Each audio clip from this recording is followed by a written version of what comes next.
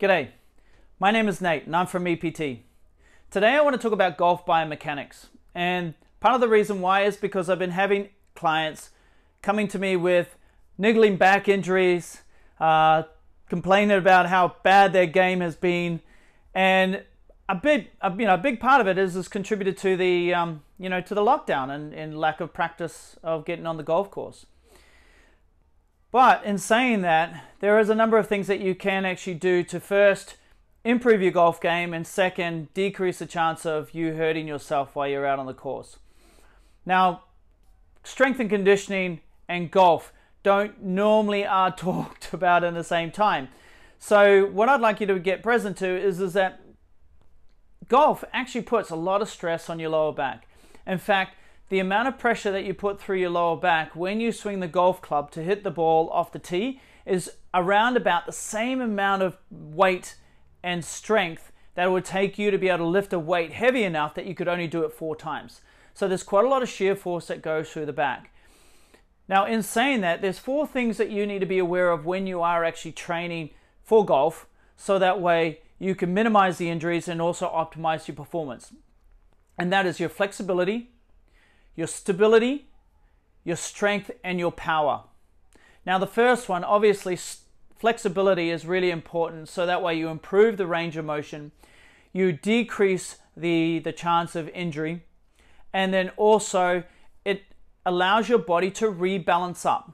So generally why muscles are tight is because the muscles that are not working are doing nothing, yet the muscles that are working are putting too much pressure on your lower back and they're causing this tension. And of course, when you hit it too hard or if you have those muscle imbalances after a round of golf of 120, like me, 120 strokes or 80 strokes, it does put a lot of pressure on your discs. So flexibility is really, really important.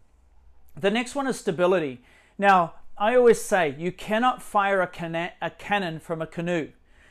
And what I mean by that is that, if your body is not stable and you're firing these balls down the driveway, you've got to make sure that you are stable and stable through each joint as well. So that's really important. Now, the next one is strength. And strength is really important as well because, of course, we have to not only generate the strength when we swing the golf club, but also to be able to slow down that golf club after that swing, which generally is where the point where a lot of people get issues through not only their lower back, but also their shoulders as well. And of course, the final one is power.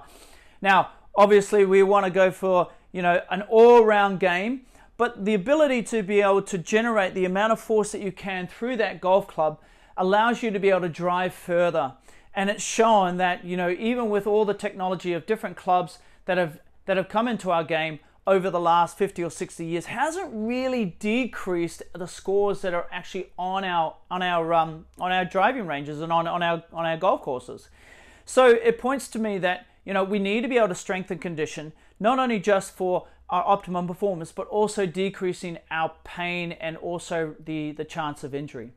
So if you are interested in increasing the chances of your scores going down and also decreasing the chance of injury, then I recommend getting with us and being able to train your bodies on those 4 things: flexibility, stability, strength, and power.